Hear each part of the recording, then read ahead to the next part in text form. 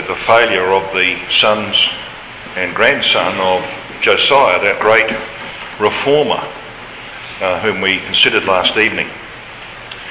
This is where we are up to in the chronology of the kings. We're right down at the end of the history of Judah. And when you step in a little closer, we have 23 years of chaos and instability because of the apostasy and wickedness of the sons of Josiah. They were so diverse from their father, it's hardly possible to imagine how that happened. But with a father like that, how did that happen? Well, because of the deep-seated apostasy that had been instilled in that people by Manasseh, and then promoted again by Josiah's father, Ammon, for 2 years. It was so deep-seated, so endemic in that people, that there was no hope for most of them. There was hope for a few, as we saw last evening. Those who would go off to Babylon, of course, would have opportunities to recover themselves. And there was that little close band that was around Josiah who maintained their faith to the end. But it was a time of great chaos and instability in the ecclesia of God of that day. I'd like you, if you would, to join me as we begin today in 2 Kings at chapter 23. There's something here that we need to note as we come to consider the death of Josiah, evidently in 609 BC, the time of the Battle of Carchemish. Now Carchemish is right up there. You can see that red dot up here. It's on the border, actually, as I mentioned last evening. It's on the border between Syria and Turkey, and we went there. There's a little town called Jarablus, and you can look from Jarablus over the way. You can't take pictures up close to the border because the driver said no picture, no photo, because there's people on the other side with guns, and they're not all that friendly. So there's a bit of danger looking out over Carchemish. Now Carchemish played a huge role in the development of the empires of Nebuchadnezzar's image. And this was where Nebuchadnezzar showed his true colours as a general of his father's army. His father was the king at the time, and Nebuchadnezzar became king in 606 BC. So 609, the time of the Battle of Carchemish, in the year of the death of Josiah, he was getting towards that point where he would take over the reins of Babylon, and he was showing how good a general he was in the field of battle. Now, if you're with me in 2 Kings 23, let's have a look at verse 29. It says this: in his days, and of course this is the days of Josiah, in his days Pharaoh Necho, king of Egypt, went up against the king of Assyria to the river Euphrates. And King Josiah went against him, and he slew him at Megiddo when he had seen him. His servants then carried him in a chariot from Megiddo back to Jerusalem, and they buried him in his own sepulchre. And so the people replaced Josiah with the second oldest son, Jehoahaz. And we mentioned the reason for that. The reason for that was that Jehoiakim was so notoriously evil that the people didn't want him. He was a 25-year-old. He was corrupt. His brother wasn't much better, but he was the lesser of two evils. And we're going to see that as we proceed. And so we have this record of, and it says there in the record, did you notice? In his days, Pharaoh Necho, king of Egypt, went up against the king of Assyria. Now that's not correct. If you are using the King James Version, you need to make a correction here, because that is not what happened. That is not true. This is what we should read there. And the RSV, which I think there's a couple of them sitting on the tables in front of me, the RSV will tell you what the correct translation should be. It reads, in his days, in Josiah's days, Pharaoh Necho, king of Egypt, went up to the king of Assyria, to the river Euphrates. And that's because it was Necho's intention to support the fading kingdom of Assyria against the rising power of Babylon, which was now led by Nebuchadnezzar. as the general of their army. So this is the history. And of course, if you just come down to verse 33 of 2 Kings 23, it says, "And Pharaoh Necho put him," and we might step back, verse 31. "Jehoahaz was 23 years old when he began to reign. He reigned 3 months in Jerusalem. His mother's name was Hamutal, a daughter of Jeremiah of Libnah. He did that which was evil in the sight of Yahweh, according to all that his fathers had done. And Pharaoh Necho put him in bands at Riblah." Now, can you recall, this is a popular place, isn't it? Because Nebuchadnezzar was to use Riblah on the Orontes, on the origin of the Orontes River, which you saw pictures of last evening or the evening before.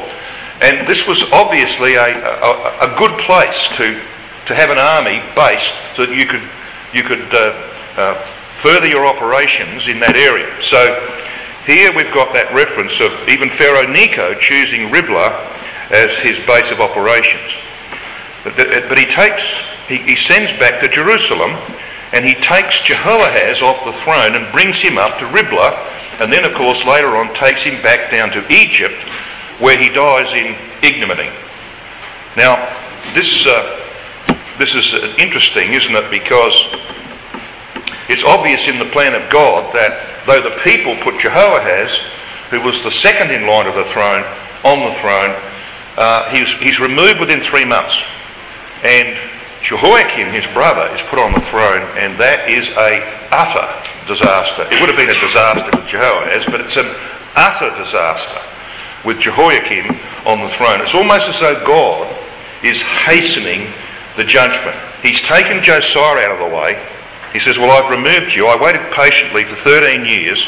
I removed you, and I removed you because I didn't want you to see the terrible things that will overtake your people. Your friend Jeremiah is going to see them, and they're going to break his heart. But you're not going to see them, because you did so much to try and turn this people around. I don't want you to have the disappointment of seeing the end result of all of that labour that you put in. I'm going to take you away." So God's taking him away. It's almost as though God is saying, well, now that I've taken him away, let's get this over and done with. Let's bring the end. And so he takes Jehoahaz, who might have been better, but he would have been better than Jehoiakim, and puts the rotter, Jehoiakim, in power. So this place, Riblah, is the base of not only Necho's, but Nebuchadnezzar's military operations in the years to come. It says that he might not reign in Jerusalem. So he took him out. He was considered a dubious vassal by Necho, and he is taken off to die in oblivion. Now this is Unger's description of what happened at this time. Necho was an ally of Assyria. He writes this: "Upon Ashurbanipal's death in 633 BC, the Assyrian Empire declined rapidly. In 612 BC, Nineveh fell under attack by a coalition of Babylonians, Medes and Scythians. A remnant of the Assyrian army fled west to Haran and made it a temporary capital. The king of Egypt, Pharaoh Necho, accordingly came to help the Assyrian remnant and their king, Ashur-rebelit, who stood at bay for several years at Carchemish under the combined attacks of the Medes and the Babylonians." But of course the battle of Carchemish was ultimately fought, the conclusive battle, and that was the end of the Assyrian Empire, because Nebuchadnezzar swept all before him. And then of course 606, we know what happens. Daniel and his friends are taken off into captivity in Babylon, and the rest we know well. So what about this 3-month reign of Jehoahaz, the second oldest son of Josiah? His name means Yahweh seized.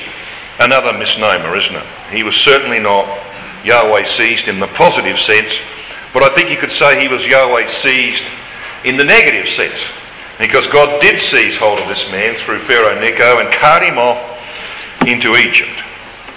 He was 23 years of age when he came to the throne. His mother Hamutal, father-in-law of Jude, rather strange name.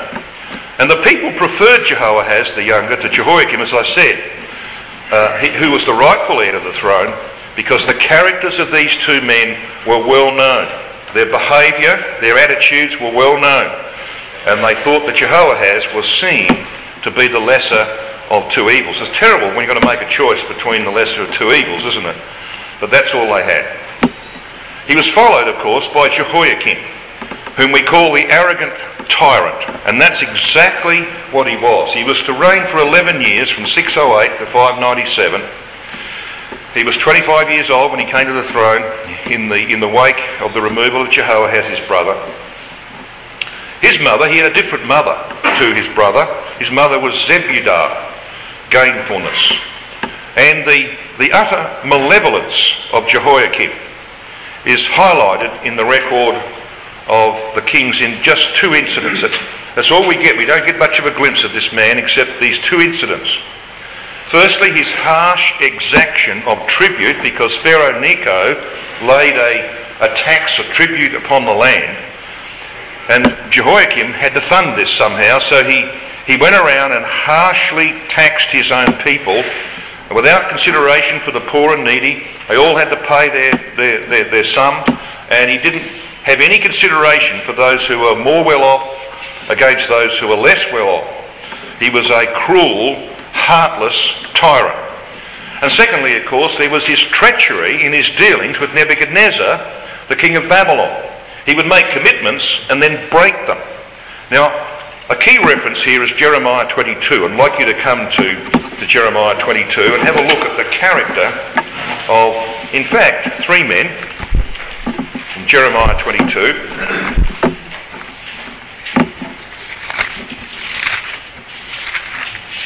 This chapter begins in verses 1 to 3 with a call to righteousness. And that call to righteousness is made with Jehoiakim's evil ways in view. So let's read the first three verses of Jeremiah 22. Thus saith Yahweh, go down to the house of the king of Judah and speak there this word, and say, hear the word of Yahweh, O king of Judah, that sittest upon the throne of David, thou and thy servants and thy people that enter in by these gates. Now the king sitting upon the throne at the time was Jehoiakim. Thus said Yahweh, execute ye judgment and righteousness, and deliver the spoiled out of the hand of the oppressor, and do no wrong, do no violence to the stranger, the fatherless, nor the widow, neither shed innocent blood in this place. All of those things were happening. Now we know what pure religion is, don't we? Yeah. James tells us what pure religion is. Well, he's doing the exact opposite. And the exact opposite to the example of his father. So when you come to verses 10 to 12, you have an exhortation to the people who are observing the evil ways of Jehoiakim, and then God turns his attention to his younger brother, who's now down in Egypt, languishing in Egypt. And the people were saying, oh wow, what have we got here in Jehoiakim? We would have been better off with Jehoahaz. Look what he says in verse 10. Weep ye not for the dead, neither bemoan him. That's Josiah. But weep sore for him that goeth away. That's Jehoahaz going into Egypt. For he shall return no more, nor see his native country. For thus saith Yahweh touching Shallum, the son of Josiah. This is Jehoahaz, king of Judah, which reigned instead of Josiah his father, which went forth out of this place, taken away by Pharaoh Necho up to Riblah and then to Egypt. He shall not return thither any more, but he shall die in the place whither they have led him captive, and shall see this land no more. In other words, here are people who are miserable because Jehoahaz only reigned for 3 months, and he would have been a better deal than Jehoiakim. Jehoiakim was an absolute rotter. And they're weeping. Why do we have to have this king? We could have had... And God says, forget it. Forget it. And I didn't weep for Josiah. That man in Egypt's not coming home. And he is like you. You're going to captivity. And many of them ended up in Egypt, didn't they? They were led down there at the end of the disastrous events. And even Jeremiah was taken down there. And most of them died down there, like Jehoahaz. So he's really a type of a multitude that would end up in the same place and with the same destiny. Then you come to verses 13 to 15, and God turns to Jehoiakim's unrighteousness. Verse 13. Woe unto him that buildeth his house by unrighteousness, and his chambers by wrong, that useth his neighbour's service without wages, and giveth him not for his work. So Jehoiakim was noted. He wasn't going to, he's king. He wasn't going to live in some kind of old palace that hadn't been refurbished. So he's going to build a new one. So he starts building a new palace. And he gets the people who are impoverished by the heavy taxation he's imposed upon them to come and work in his palace. And he doesn't pay them any wages. Anybody here would go to work without wages? Well, no, of course you wouldn't. But he made people work without wages. That's the kind of attitude he had. And we read on in verse 14. That saith, I will build me a wide house, and large chambers, and cutteth him out windows, and it is sealed with cedar, and painted with vermilion. What that really means in our language is, he got the very best that was available at the time. Just like some people do today. They get the very best. And you walk into their place and you think, oh, I don't want to touch anything. That's what he was like, and he wasn't paying anybody for it. Verse 15. Shalt thou reign because thou closest thyself in cedar? Did not thy father, namely Josiah, did not Josiah eat and drink and do judgment and justice? And then it was well with him? So Josiah was not only a reformer, he was a man of integrity. He dealt with integrity with his people. And there's something very important about that, brethren.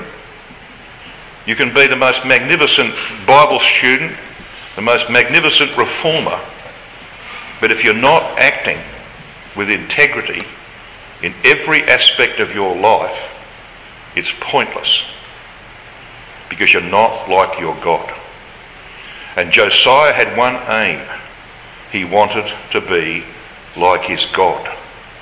So he acted with purity and integrity of heart.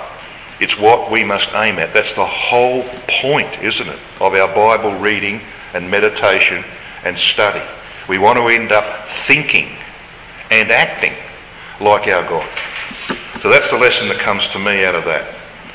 This awful story of Jehoiakim has this wonderful, beautiful contrast in the life and integrity of his father, who gave himself wholly for his people. He would have done anything. He would have given his life to redeem his people. And of course that points forward to the man that we're going to consider very shortly in this session and in our exhortation this morning. Look at Jeremiah 23 verses 1 to 6. This is the way our God works. Jeremiah 22 is the miserable story of the evil progeny of Josiah. And of course, it's not too long, and you've got Jehoiachin for 3 months, 10 days as king. He's carted off. And then you've got Zedekiah for another 11 years. I wonder why Jehoiakim is 11 and Zedekiah is 11, eh? 11 is the number of inadequacy and failure. And that's what they were. But look at what God presents in the next chapter of Jeremiah as a contrast, in verses 1 to 6. Woe be unto the pastors that destroy and scatter the sheep of my pasture, men like Jehoiakim, the shepherd, the teacher. Therefore thus saith Yahweh Elohim of Israel against the pastors that feed my people, ye have scattered my flock, and driven them away, and have not visited them. Behold, I will visit upon you the evil of your doings. I will gather the remnant of my flock out of all the countries whither I have driven them, and will bring them again to their folds, and they shall be fruitful and increase. And I will set up shepherds over them, which shall feed them. And they shall fear no more, nor be dismayed, neither shall they be lacking, saith Yahweh. This is a reference, brethren, to the work of the saints in the future. A work that they will do both with Christ in the land, with the third that come through the fire, and with the scattered Jews outside the land with Elijah. That's what that's referring to. So when men like Jehoiakim and Jehoahaz and others were destroying and scattering God's flock by their evil ways, there were people like Josiah and others who surrounded him who have to wait for a better day. And they're going to wait for this day when they will be the pastors. Now you see this word pastors in verse 2 and in verse 1. That word is ra'ah in the Hebrew. It means a shepherd or a teacher. And in verse 4 he says, I will set up shepherds over them which shall feed them. That word feed is the same Hebrew word as the word for pastors. Has the idea of shepherding and feeding. And this clearly is a reference to the work that awaits us in the future. But it's actually verses 5 and 6 that I want in this chapter. Because here's the principal shepherd. Here is the shepherd of the flock. Verse 5. Behold, the days come, saith Yahweh, that I will raise unto David a righteous branch, and a king shall reign and prosper, and shall execute judgment and justice in the earth. Not like Jehoiakim, but like Josiah. Execute judgment and judgment in the earth. In his days Judah shall be saved, and Israel shall dwell safely. And this is his name whereby he shall be called. And there's a play here on names, isn't there? He will be called, as the margin has it, Yahweh Sekenu. Now, Yahweh our righteousness. That's the meaning of the name Zedekiah. That's what Zedekiah's name means. And so what we're being told here is that when God has disposed of the evil progeny of Josiah, the last of which is Zedekiah, whose name is a misnomer, there will be no king until he come, whose right it is, and I will give it him. He will be truly a Zedekiah, a Yahweh Zidkenu, Yahweh our righteousness. That's a wonderful prophecy, isn't it? When you see it in contrast to what was happening under the guidance of Josiah's evil progeny. And here's another one, his grandson, Jehoiachin. So when Jehoiakim dies the death and has the burial of an ass, and his body is cast outside the gates of Jerusalem, he's replaced by his son Jehoiachin, the helpless. And he's there just for 3 months and 10 days. His name means Yahweh will establish. That doesn't turn out to be true, does it? But it does turn out to be true. He's taken away to Babylon, this man. And because he did at least submit to Nebuchadnezzar, and he goes off to Babylon, which of course Jeremiah appeals to his people to do. He appeals to Zedekiah to give up, to go out to the king of Babylon. And if you do that, you'll secure your life, and you'll go to Babylon, and I'll give you some comfort there and some peace there. Well, at least he did that. And as a result of that, you know what happens to this man, Jehoiachin, in due time? He's exalted in Babylon by a man called Evil Merodach. All right, he's exalted, and he's given the privileges of a vassal king in Babylon. And this is the preparation of the ground, of course, for the continuing line of David through Zerubbabel. And Zerubbabel and Joshua the high priest bring back the remnant of 50-odd thousand in 536 BC, after they've done their 70 years captivity from 606 to 536. And they come back, of course, under the decree of Cyrus. And we know that all of that is a wonderful type of the work of our Lord Jesus Christ, the overthrow of Babylon by the Son of Righteousness, and the drying up of the great river Euphrates, which we're watching now as Turkey gets smaller and smaller and smaller. And we're seeing all of these things happen, all prefigured so wonderfully in the work of Cyrus, whom Yahweh calls my shepherd in Isaiah 44 and 45.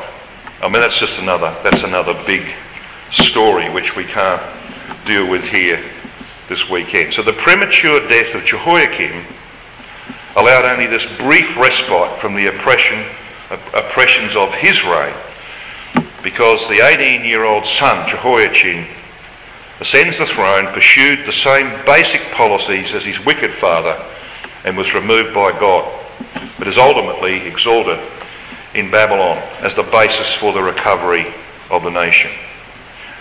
Now, I'm not going to say too much about Zedekiah. It's a huge study, as Brother Phil Bell pointed out recently in Seattle. It is a huge study, so we're not going to do very much at all about Zedekiah, just to basically summarise the terrible last 11 years of Judah's history.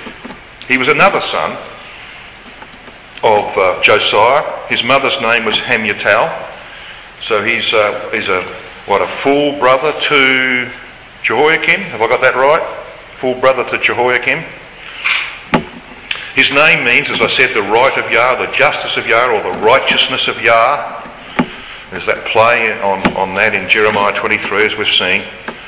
And a clear picture of this man's character emerges from the record. He followed the ways of Jehoiakim. We're told that in 2 Kings 24, verse 19, and was just as treacherous as his older brother in his dealings with Nebuchadnezzar. They could not be relied upon. You know, and there's references we could take you to about the oaths that Zedekiah made, and which he broke almost straight away. He was not a man of integrity. You could not rely upon this man. If he made he swore an oath using the divine name, he wouldn't keep it.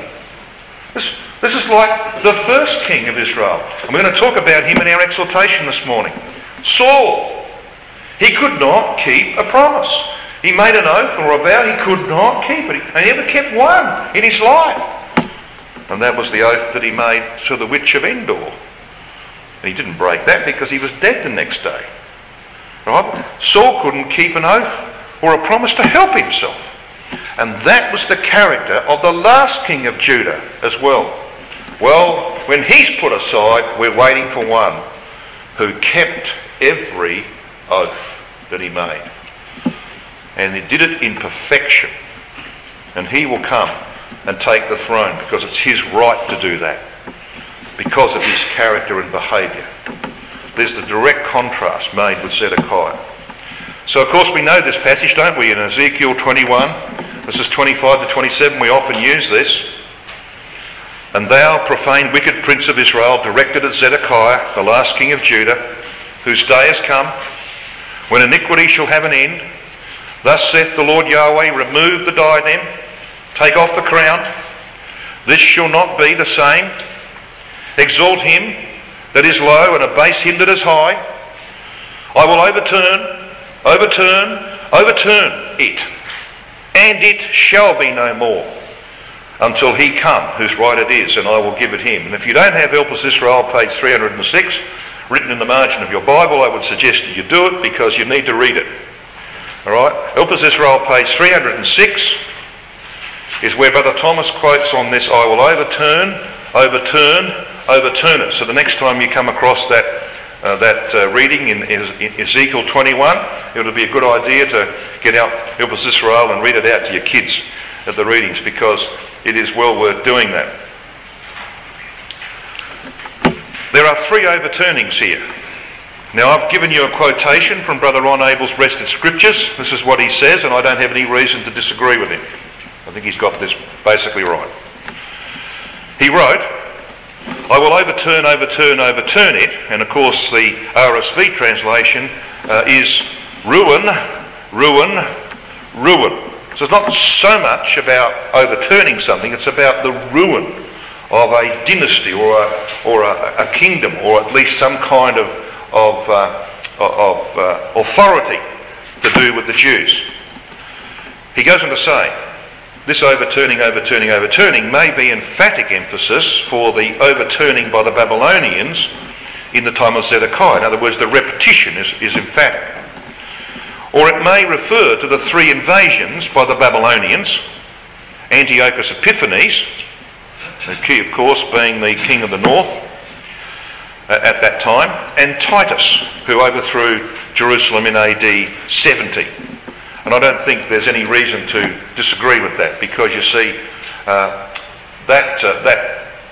authority that was vested in the Jewish nation came to its end, didn't it, fully in AD 70. That was the end of Judah's commonwealth. That was where it ceased to operate, and it's been set aside ever since. And I think that is probably a pretty good interpretation. Now, how are we going? Well, we've got a little while. I'm going to take you off in a direction now you didn't expect. Okay? I want you to have a look with me at the themes of Jeremiah. And the reason I'm doing this, it's quite calculated. I'm doing this because I want to lead us to our Lord Jesus Christ. And in our next session, our final session for this weekend, we'll be focusing very much on him as the rightful heir to David's throne. And we're going to be looking at two wonderful aspects in relation to Christ. So I want to lead you to that in the final minutes of this session. So I want you to come with me to Jeremiah, and I think most of us are in Jeremiah. Maybe you're in Ezekiel, but come back to Jeremiah. I want to show you some of the themes of Jeremiah. Now this is a little exercise that if you really want to see something that's very helpful in the prophecy of Jeremiah, you can do this exercise. There is a theme that actually begins in chapter 3, but I'm going to pick it up from chapter 5 of Jeremiah. Now Jeremiah 5, of course, is Jeremiah's inspection of Jerusalem. And we're going to make a bit about that in a minute. It's his inspection of Jerusalem. And in chapter 7, of course, he's told to go and stand in the gate of the house of God and to declare certain things to this people. But the fabric of this context, that goes on for chapter after chapter in Jeremiah, is this word visit. This is the golden thread that runs through this section of Jeremiah. And I would recommend you look this up, this word, as you can see on the screen there, the word visit, which you meet in Jeremiah 5 and verse 9, where he's just enumerated the evils of this nation. And you just cast your eye at verse 7. He talks there about, how shall I pardon thee for this? And he lists off all of these things that they were doing, all these evils. They assembled themselves by troops in the harlot houses. They were like fed horses in the morning, everyone neighing after his neighbour's wife. It sounds like the modern world, doesn't it? But anyway, he says in verse 9, shall I not visit for these things, saith Yahweh? And shall not my soul be avenged on such a nation as this? So here's our word visit. It's going to dominate the following chapters of Jeremiah. We want to follow it through. Now, you don't need to highlight these now, but I'm going to show you the first 8 or 9 or a dozen or so, just so you can see how prominent this idea is. This word visit means to muster, to number, and therefore to gather together for the sake of punishing, all right, doing something about the evils. There are 49 occurrences of this Hebrew word in the prophecy of Jeremiah. It's right through the whole prophecy. We just read one recently, as I recall. There's also another related word. You can see with the word visit, pekad. Well, there's this word visitation, pekuda. It obviously comes from the first one. It means oversight, care, custody, mustering, visitation. And there are 9 occurrences of that word in Jeremiah. Now Isaiah, of course, picks up this same idea. You can see that quotation there on the left-hand side of the screen. Isaiah 10 verse 3 says, and what will ye do in the day of visitation, and in the desolation which shall come from far? So this is the idea of visitation in order to desolate, to bring to an end something that's intolerable. There's also another thing. No, let me just, don't worry about that screen for a while. I'm going to come back to that. I want to take you through these occurrences of visit. Turn the page to chapter 5 verse 29. Shall I not visit, there's our word, for these things? Have a look at verse 6 of chapter 6. For thus hath Yahweh of hosts said, hew ye down trees and cast them out against the Jerusalem. This is the city to be visited. Chapter 6 verse 15 towards the end. At the time that I visit them, they shall be cast down. Let's just run over to chapter 8 and verse 12, end of the verse. In the time of their visitation they shall be cast down. Chapter 9 verse 9, shall I not visit them for these things? Chapter 9 verse 25, behold the days come that I will punish. That word punish is actually that word pekad. It means visit. The margin will tell you that. Chapter 10 verse 15, in the time of their visitation they shall perish. End of chapter 11, verse 22 of chapter 11. Therefore thus saith Yahweh of hosts, behold, I will punish them. That's the word pakat, visit. End of verse 23.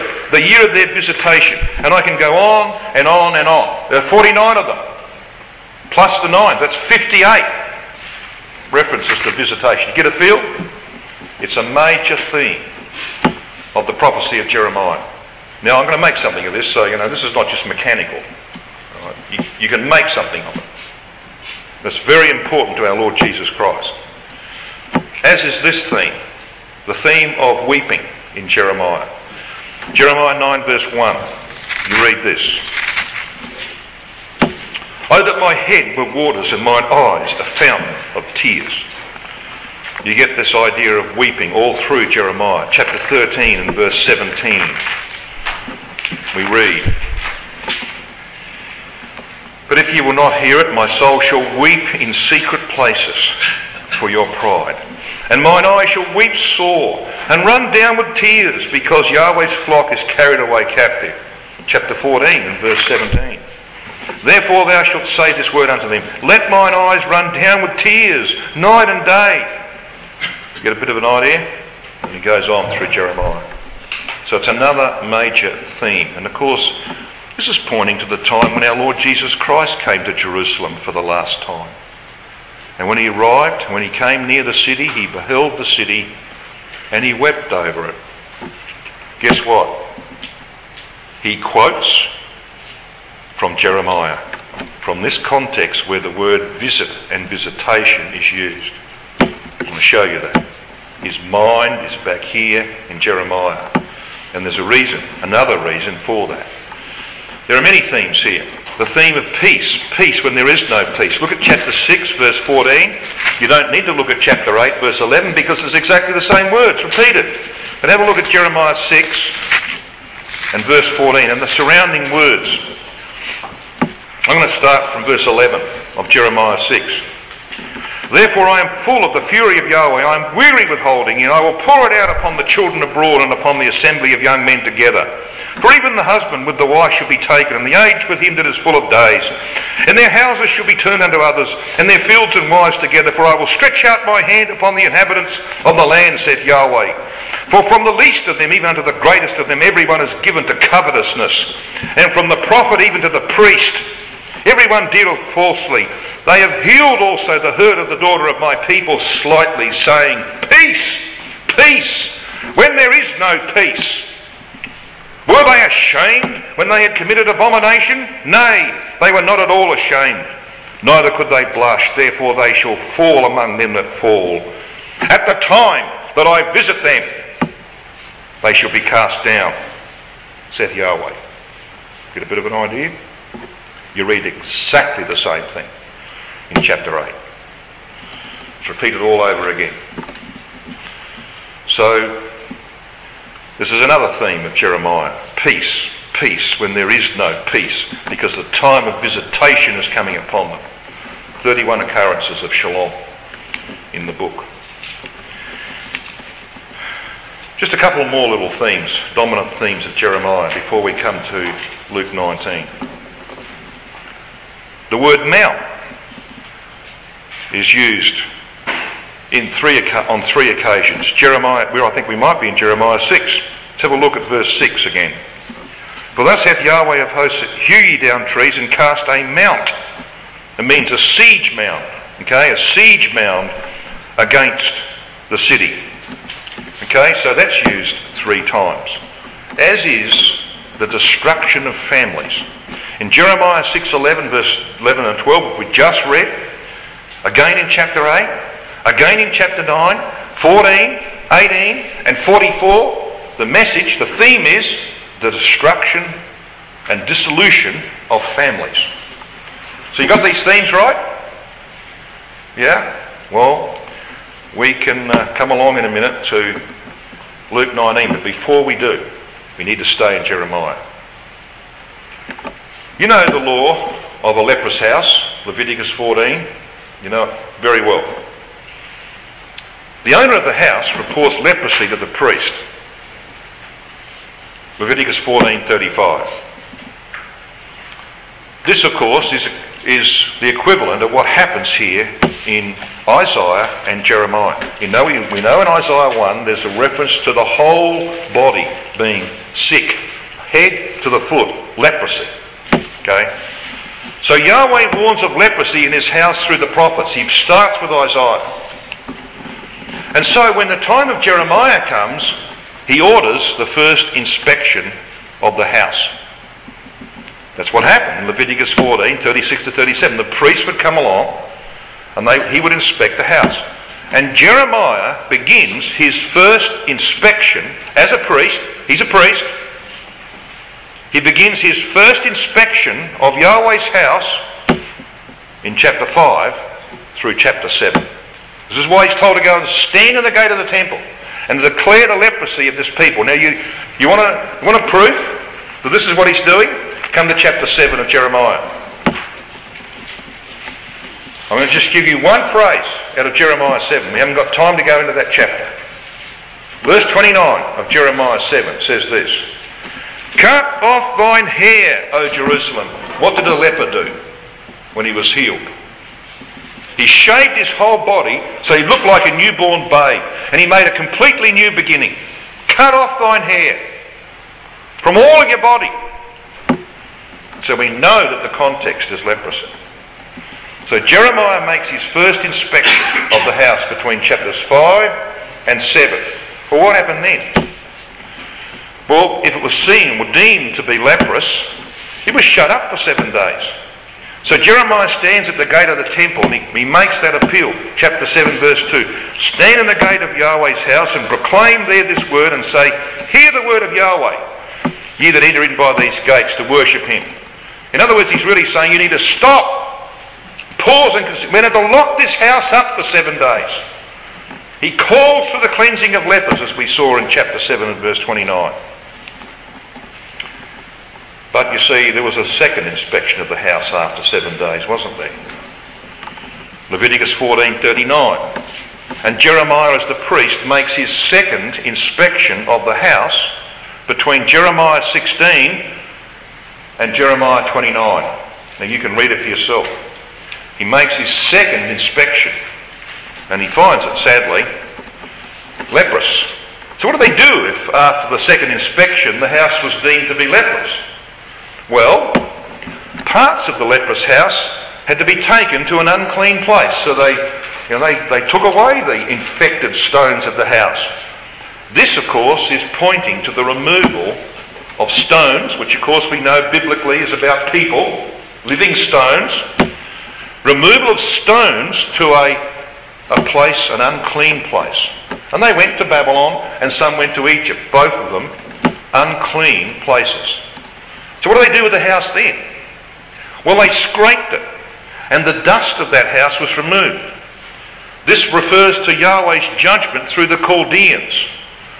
This term dust, by the way, if you actually do some digging around, it goes right back to Genesis 2 verse 7.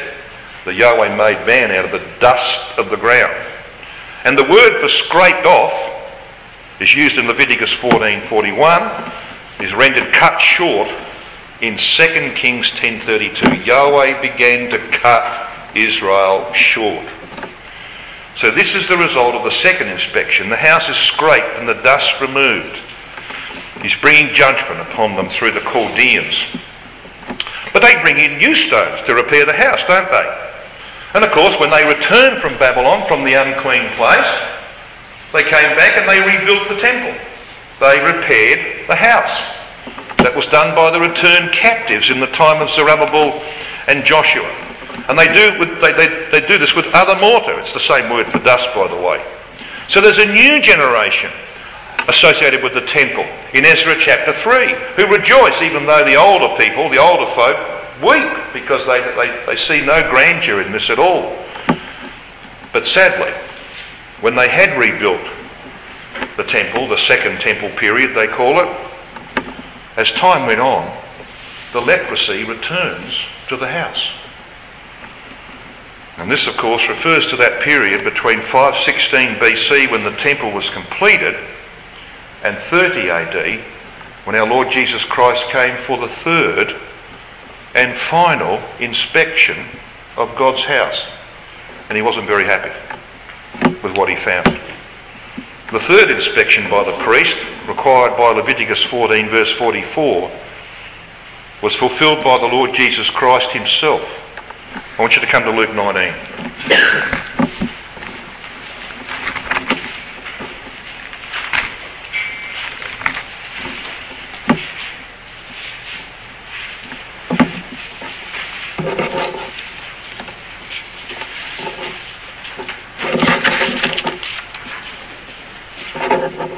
Because here at Luke 19 we pick the record up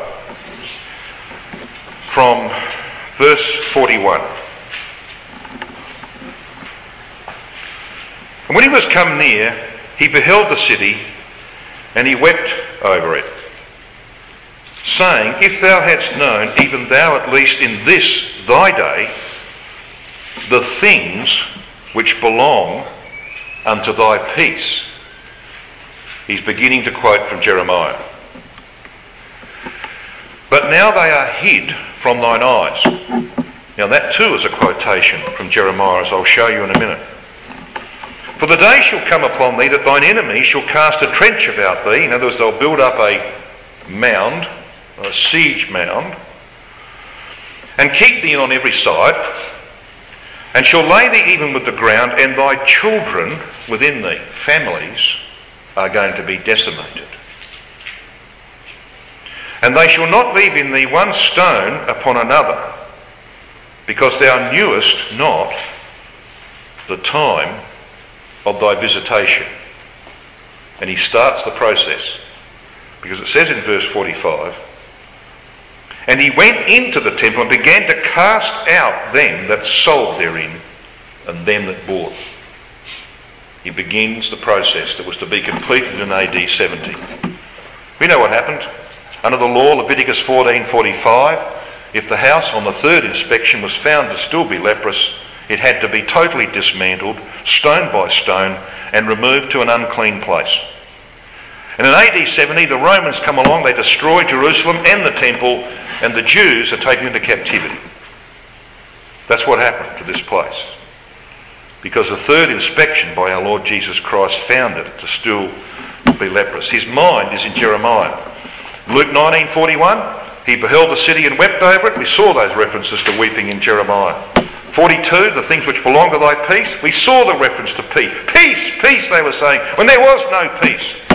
We saw that they were hid from their eyes. Jeremiah 5:21 is well worth having in your margin. Jeremiah 5:21 says this.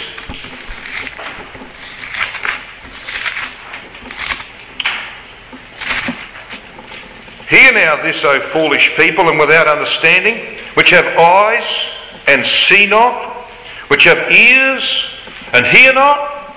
These things are hid from thine eyes. Verse 43, thine enemy shall cast a trench about thee, allusion to Jeremiah 6 verse 6. Because thou knewest not the time of thy visitation, reference to that major theme of the prophecy of Jeremiah. That's brought us where we need to be, hasn't it?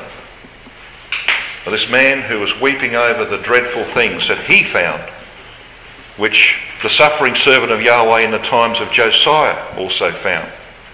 Jeremiah the prophet, who shed tears over that place. And it had to be dismantled because of leprosy. Terrible story. But of course, there is a bright future, isn't there? As we saw, that nation which is leprous today is shortly going to be cured of leprosy in the forehead, leprosy in their thinking. And we're going to have a job to do. Which is why it's so important, brethren, that we build up our understanding and our knowledge of these things so that we are going to be prepared for a work, not only now in the few days that are left to us in our home ecclesias, but that we can be prepared for the work that's shortly to come. Won't it be terrific if Christ says to you, you're ready to go out as one of the pastors, one of the teachers, with Elijah the prophet? I'd do anything to be there with Elijah the prophet, to have the opportunity to educate and to teach God's people his ways. Wouldn't you?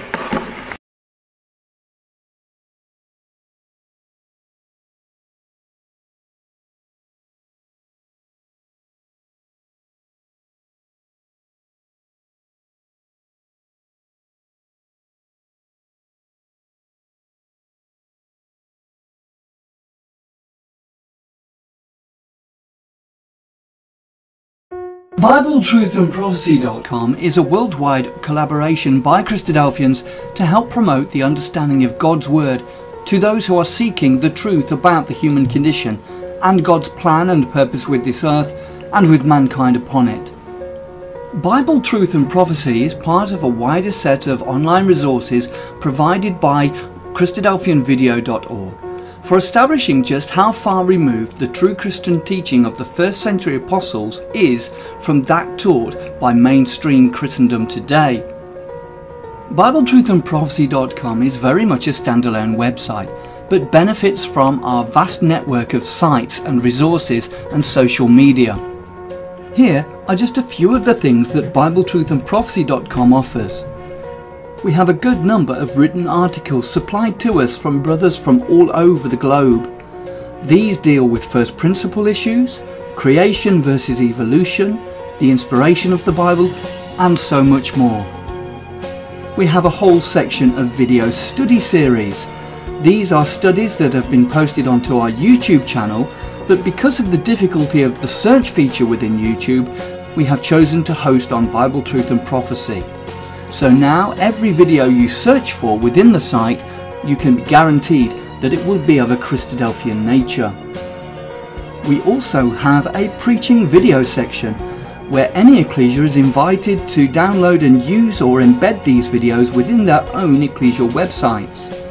We also have an exhortation service where we produce 2 or 3 exhortations per week, which we then circulate to brethren and sisters in isolation. We also have an ever-growing list of approved Christadelphian sites. We also have a page of live news feeds, so you can keep up to date with all the breaking news as it happens. We also have a section for the daily readings. Each day at around midnight we publish all 3 of the daily readings, and then later on in the day we publish thought for the days, often based on all 3 portions of the daily readings. Within each daily reading post there is also a link to enable you to have the Bible chapter read to you directly. We also feature Bible in the News videos, videos which we have produced from the Bible in the News website. We also feature Brother Don Pierce's milestone snippets, which come out approximately 3 times a week.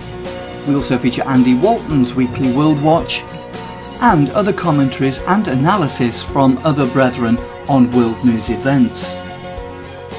You can also subscribe to the blog and be notified of posts as they happen in real time, and also subscribe to the weekly newsletter which is provided by Christadelphianvideo.org. Every page and post on the site has the facility to be able to leave a comment or make an observation, so please take advantage of this and let us know what you think of the site.